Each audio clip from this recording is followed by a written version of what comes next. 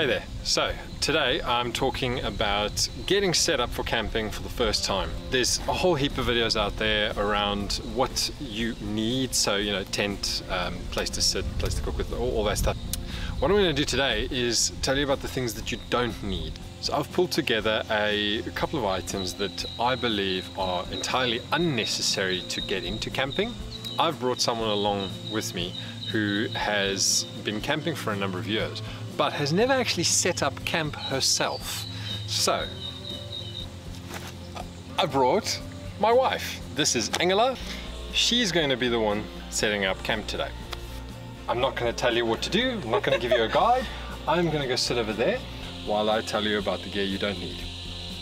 All right, so the first item you seriously don't need when you're camping is fancy cutlery. On one of the lists that I found when I was doing research for this video, there was a titanium cutlery set. So a knife, fork and a spoon. That's silly. Particularly if you're starting out, grab some cutlery from home. It's generally stainless steel. If you want, you can go out and buy a whole new set for like $20. Perfectly suitable. I just noticed that this needs to go through. So we learn. As you were. As you were. I'm not going to interrupt that.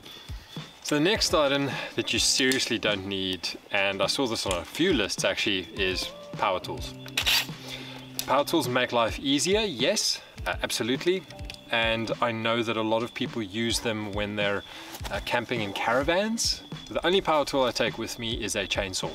Alrighty, so the next one, I'm going to call myself out on this one actually, is fancy sleeping quarters. If you're starting out with camping, you don't need a rooftop tent, you don't need a camper trailer, you don't need a caravan. A swag or a small tent even is more than sufficient. The next item I am seriously guilty of, so take this one with a pinch of salt and bear in mind that this particular item is really focused on when you're starting out with camping, and that is stoves. You don't need a fancy stove. You need implement that is capable of generating heat, and if you're just starting out, one of these stoves is perfect. If you're planning on camping in snow or in really cold climates, get a stove that runs on LPG, which can handle a lot cooler temperatures. For most Australian camping, one of these stoves is more than sufficient. We have a swag. We have a swag. So do they come with instructions? Yeah. Oh, right, okay. I'm just not going to give them to you. There's a mattress in it, isn't there? Debatable, but yes. So speaking of mattresses, inflatable mattresses, and in fact, inflatable anything. Unless it's like a little floaty for the pool or for, you know, to use on the river that is kind of disposable. The caveat to that is self-inflating mattresses. So a self-inflating mattress doesn't require a pump. They have a foam, like a memory cell foam inside. If you're investing in your first set of camping gear, don't buy an inflatable mattress. These are a little bit more expensive and they're far better. And better yet, most swags already come with a mattress, so you don't need to buy one. Right, so next up, pillows. So I own and have owned a number of camping pillows in my life. They stuff into a little bag. They don't go much smaller than what they are when they're fully inflated. They're uncomfortable. Frankly, they kill my back and my neck. Don't spend money on a camping pillow, right? You can go one of two ways. If you've got a sleeping bag, stuff a bunch of clothes into it. You've got something that will be, I guarantee you, as comfortable as a camping pillow. Or take a pillow from home. This one's really bright.